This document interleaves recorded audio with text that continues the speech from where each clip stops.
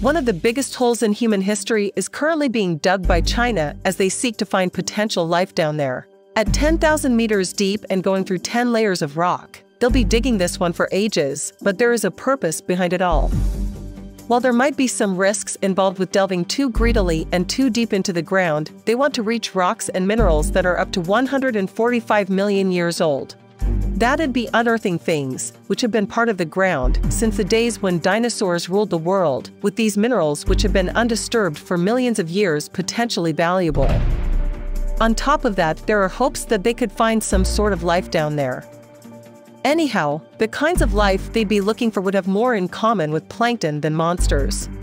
The deepest hole ever dug was about 12,000 meters down, and started from a project kicked off by the Soviet Union, which was done on and off again between 1970 and 1995, before the Russians ran out of money and canned the project. It's going to be an incredibly expensive and time-consuming endeavor for the Chinese too, as the amount of equipment required to dig down 10,000 meters is quite a lot.